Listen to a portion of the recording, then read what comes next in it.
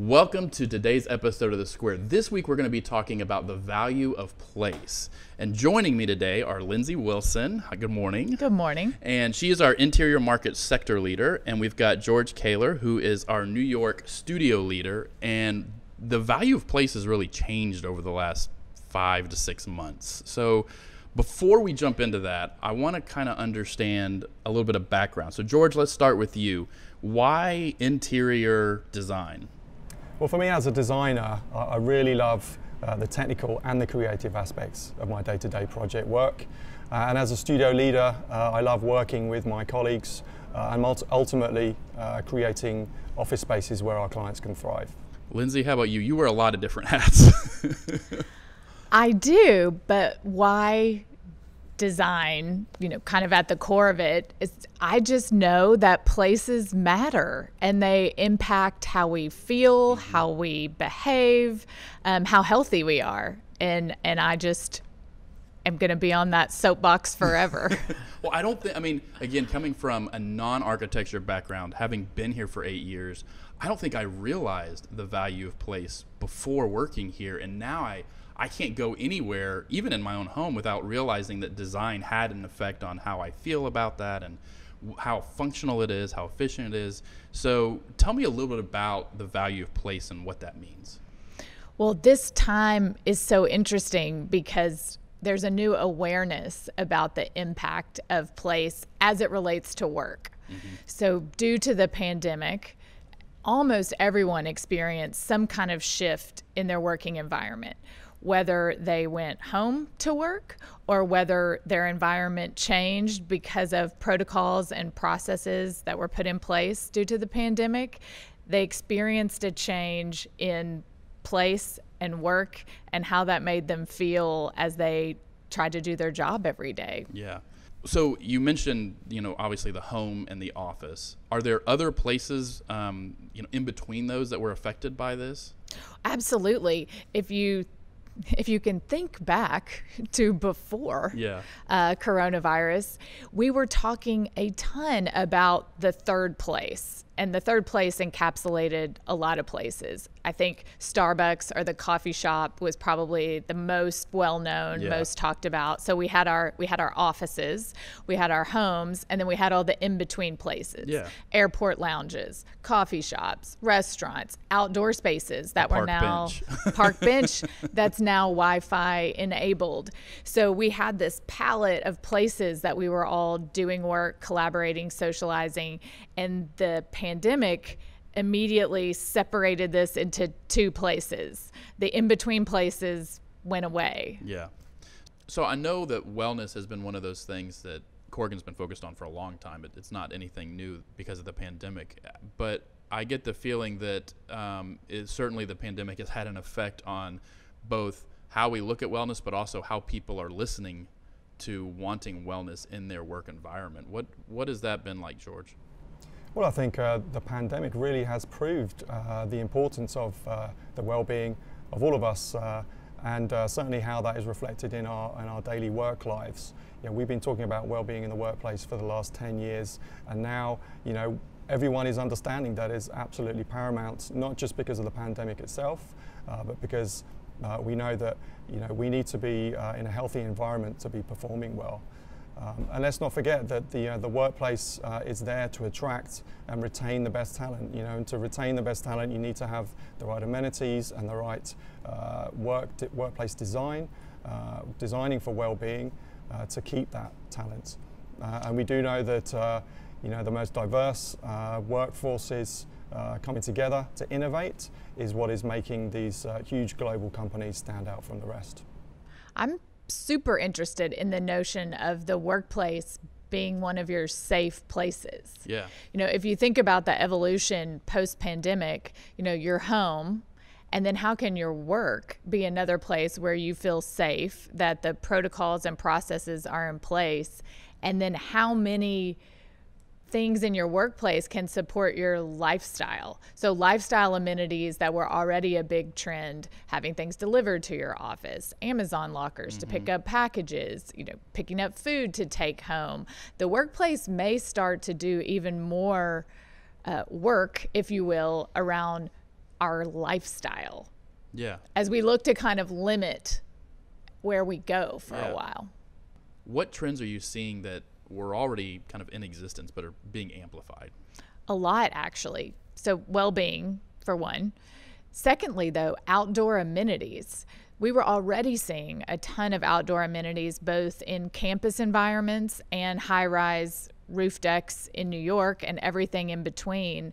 As the outdoors has become one of those safe places, we're seeing more and more immediate demand for upgrading or adding outdoor amenities. The next is supporting lifestyle amenities being part of the office. So as simple as Amazon delivery lockers, more complex to food that you can pick up and take home to your family for dinner. And I think there's an interesting notion, does the office become one of your safe places, if you will? So your home, your office, and how many of those lifestyle errands or amenities can be accomplished in the workplace? Dry cleaning, grocery delivery. I mean, it's pretty interesting. Everybody wants everything delivered now. Yeah. And it can be. We've all been spoiled. I think we're going to see office buildings and corporations capitalize on that idea of convenience. How does that spill over into those third places? That's going to be super interesting.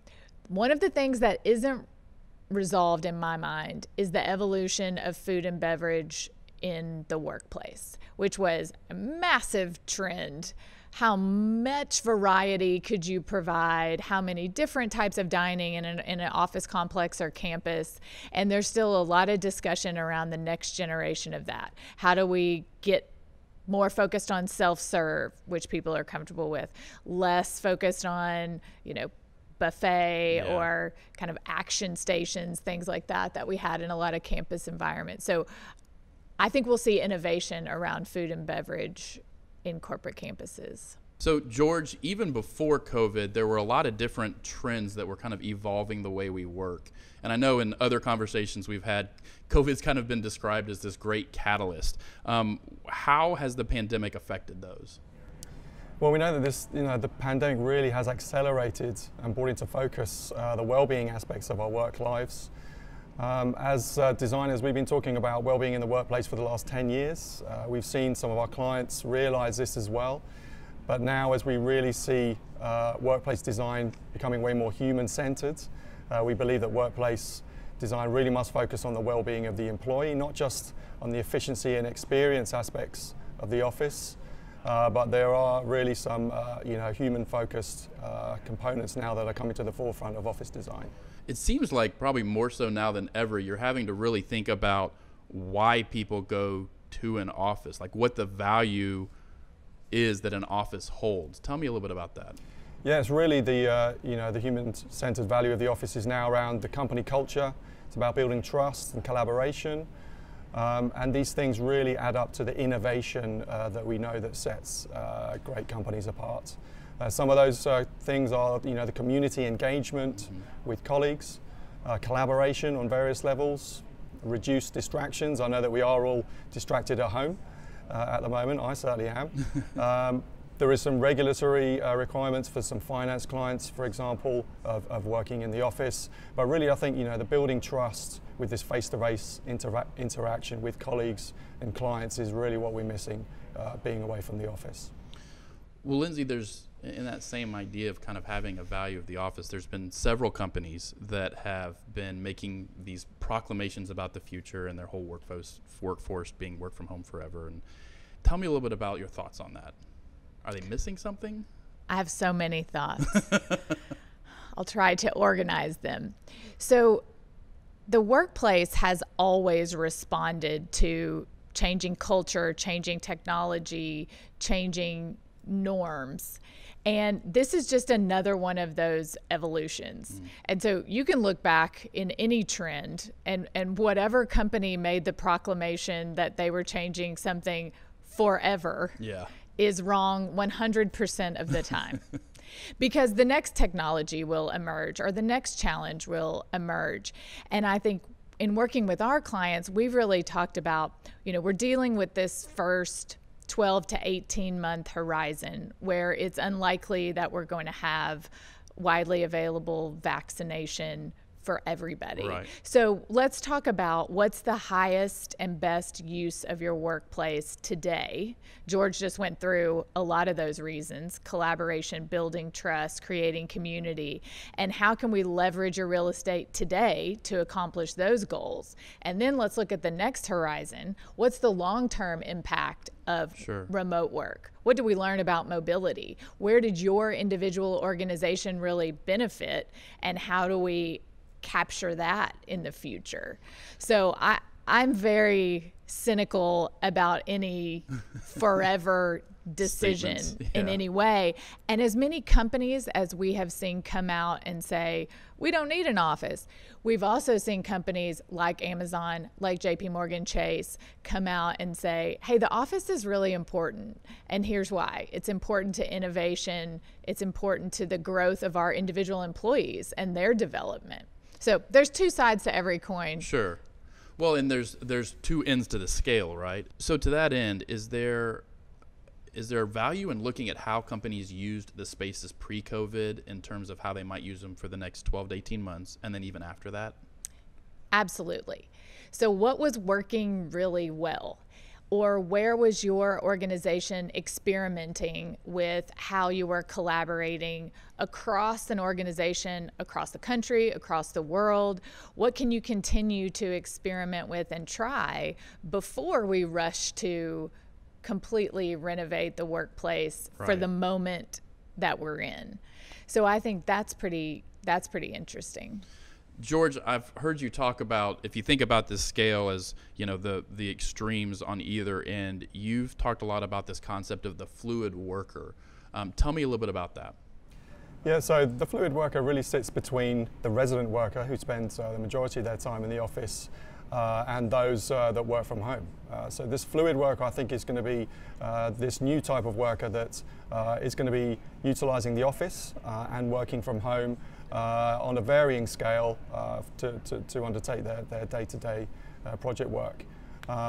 So really the office needs to accommodate this, and this throws up really the importance of unassigned seats, of these collaboration spaces, of allowing workers to be able to, in advance, using technology, book spaces in an office, to be able to communicate, collaborate using technology from home and remotely, but also then coming in and utilizing all that the office space can give them.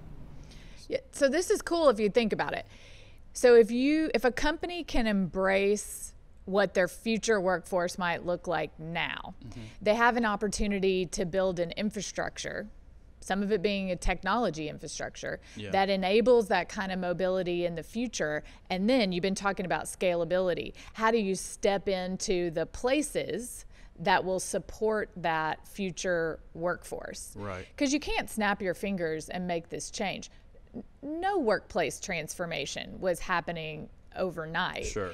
And so I think now that the panic, if I can say that, or the reaction to the immediate pandemic that we were in is fading a little bit, and we're able to now start looking to the future and really talk about, okay, what do we want our organization to look like in 5 years? Right. Then you can start to build a program of projects, both space projects, design projects, and technology projects that will support that. And we're pretty fortunate to have some clients that's exactly what they've asked us to do. Well, and I would imagine there's some areas specifically, with the Media Lab team, everybody that's on the team has been around for at least 4 to 5 years. And so we already have that trust built up. So for a short period of time, being remote is not a problem because we already have the ability to work collaboratively because we have that trust built up. But if you're trying to onboard someone or do training or recruitment and that trust doesn't already exist, it feels like that would be a real challenge to do remotely because you just wouldn't get the feel of the culture. Yeah. I think George talked about that. Trust, building trust is a huge part of the value of a place because it happens in little moments. Of course, you have a 1-hour training session on a piece of software, but what happens after that? Yeah. Who did you meet in your organization that said, oh, hey, you went to school at Arkansas, so did I. And then you create relationships, or who jumps in to help you out after the class. I think some of those moments have been maybe devalued in the past of the importance of them, but then when they're gone, you really see them. You realize they're gone. What the work that managers, I don't care your organization or industry, managers have been most impacted by this remote work, hybrid work, whatever state the organization is in, because the role of management remotely becomes so much more difficult in the practical organizational sense and in the connectivity, engagement, authenticity, transparency, all of that. So, George, you were speaking a little bit earlier about some of the boundaries that happen or some of the distractions that you can have, especially in a home environment, and certainly a part of the consideration for the fluid worker has to be boundaries at home. I know it was tough the first week that I was working from home because I felt like I needed to be doing a lot more, because I was at home, but also it was so easy just to stay in the office and keep working past when I normally would head home. Tell me a little bit about how you're wrestling with the boundaries aspect of the fluid worker.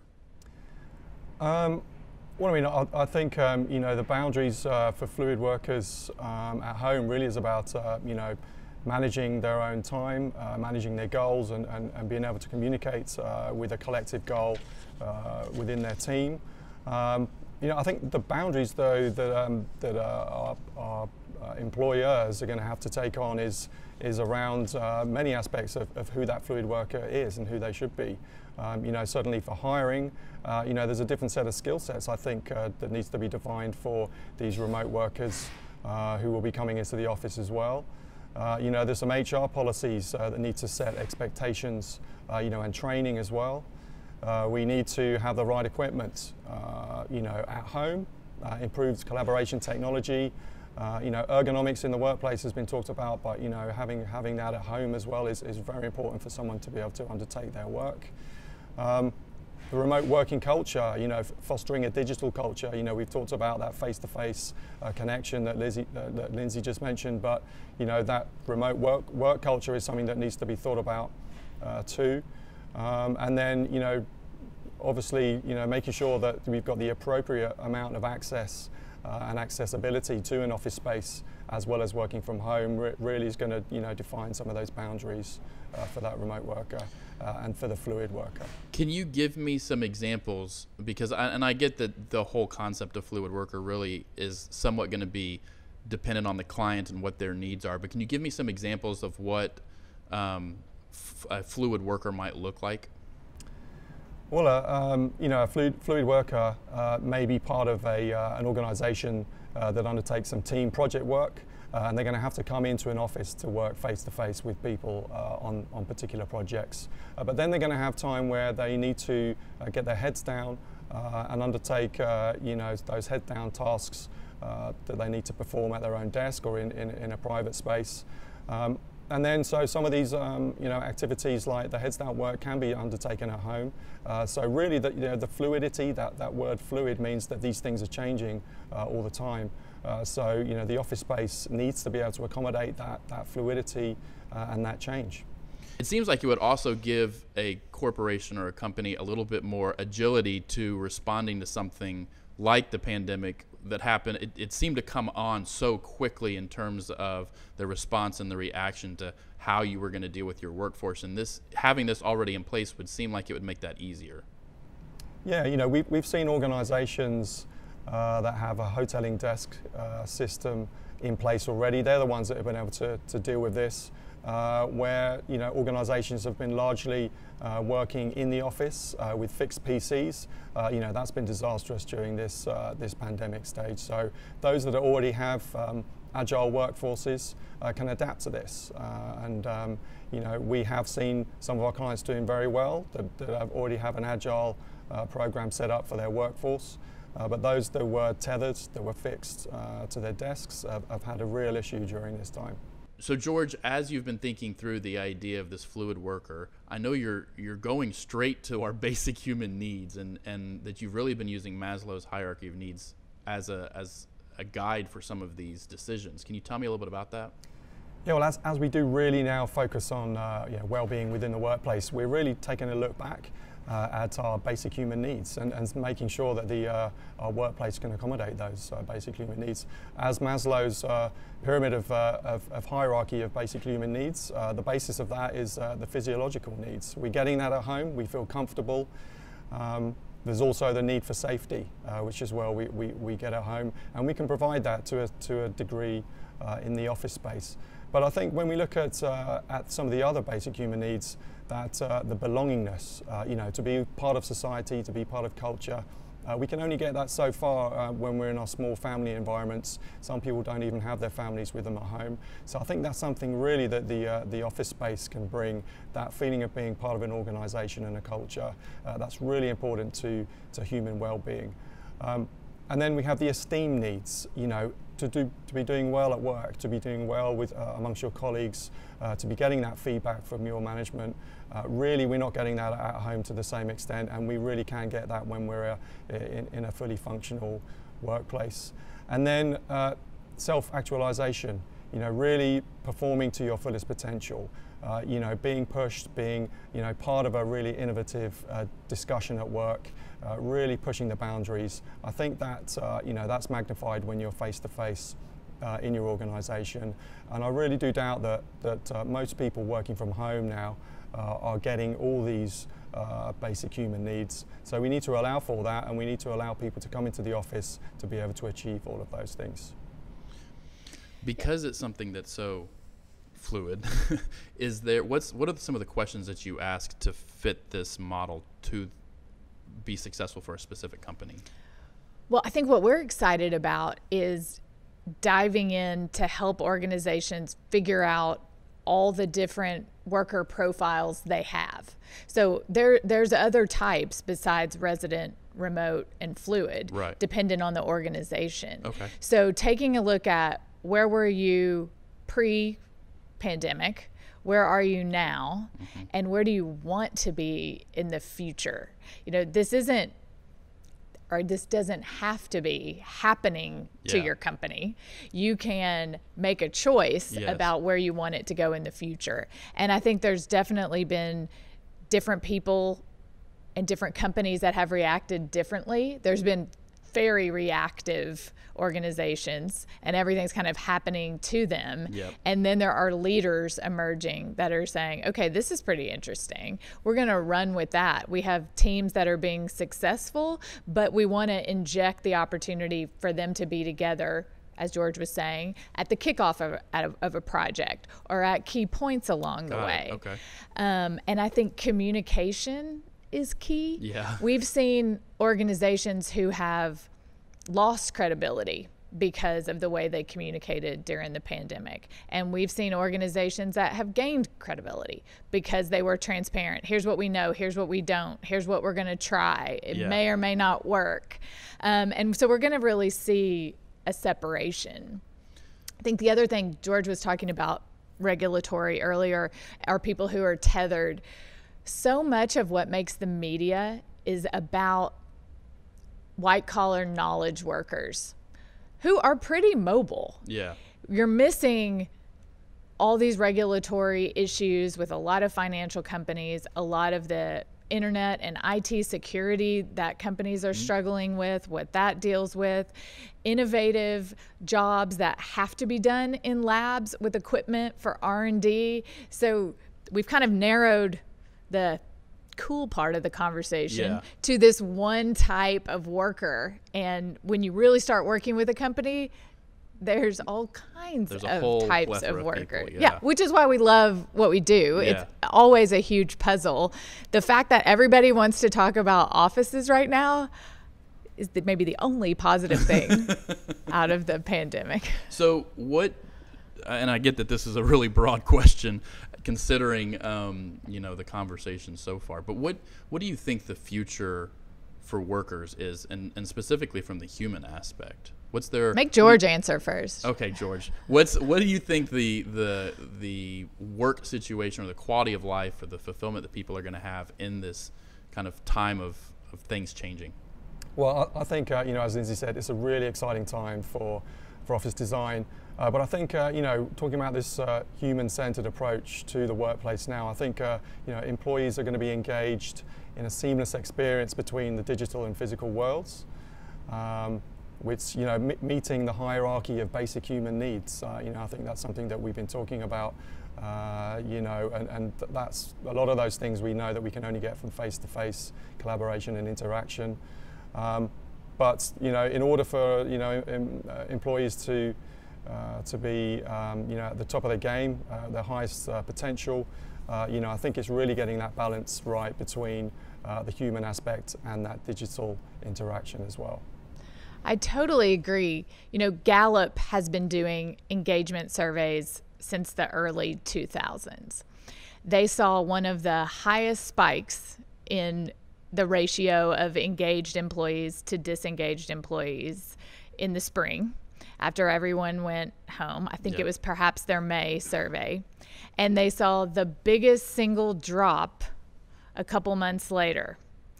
And that is the direct result of this prolonged kind of separation, missing the social aspect, missing the community aspect, that now disengagement is as high as it's been since 2016.